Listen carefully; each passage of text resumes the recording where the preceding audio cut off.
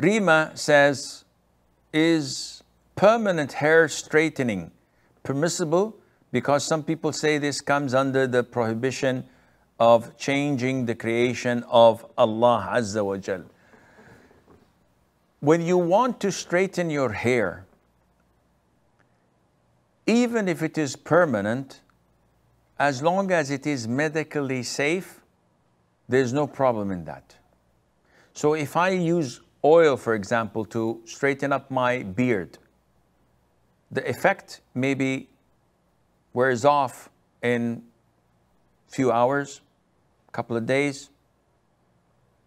So if I apply this again and again and again until I die, this is like doing it permanently. There's no problem in doing that, because fixing the hair, calming the hair, this is something that Islam recommends.